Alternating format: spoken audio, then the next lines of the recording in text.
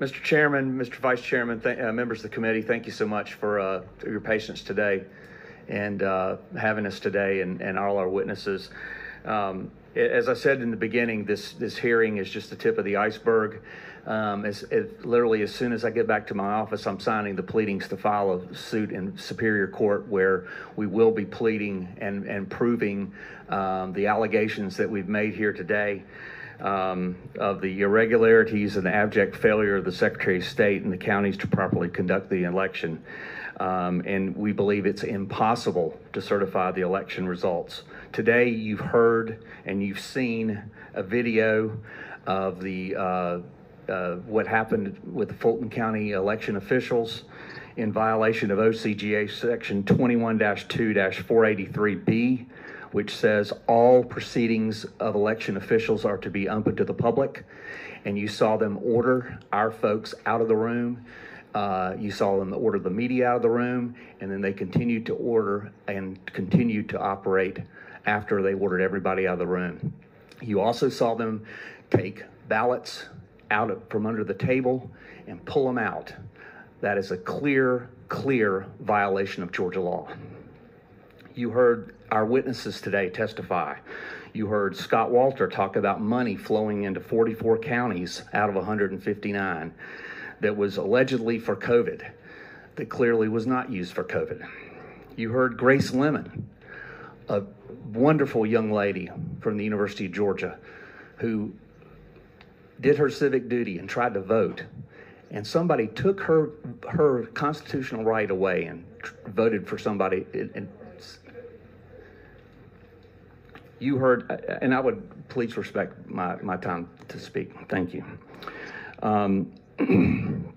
You heard Mark Amick, who witnessed illegal activities by the election officials in both Fulton County and in DeKalb County, and he had disputed testimony of the Secretary of State of what did not happen that night in Fulton County, as well as our video evidence. You heard Susie Voiles, a 20-year veteran who's been a poll watcher. And I personally know Ms. Voiles. She's a neighbor and a wonderful lady. She is about as conscientious a person as I've ever known to, and you heard in her sincerity in her voice of how hard she works and how sincere she is about getting things right. And not in a partisan way, but wanting to do things in a right way and in a transparent way. And she saw these pristine ballots that had no folds, that were all for Vice President Biden. You heard Dana Smith talk about, with passion, even though it was a county that was carried by President Trump by a large margin. She talked about irregularities.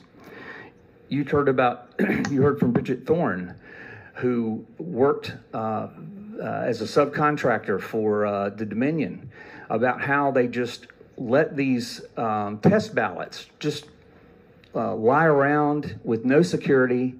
Who knows what they did with those ballots? And those were the ones that they were in the State Farm Arena. They were in the State Farm Arena, the same place where they were counting ballots, and they were just lying around. Those could have been the ones that were in those suitcases. You heard from of course, Professor Eastman, who talked about the constitutional duties and rights. So,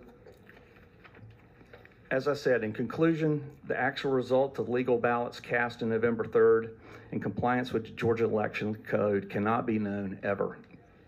Not by the Secretary of State, not by the governor, not by the voting public, and not by the Georgia legislature.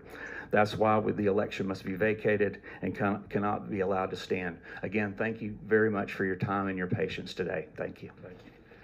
Okay, I'd like to call Mr. Tony Burrison now.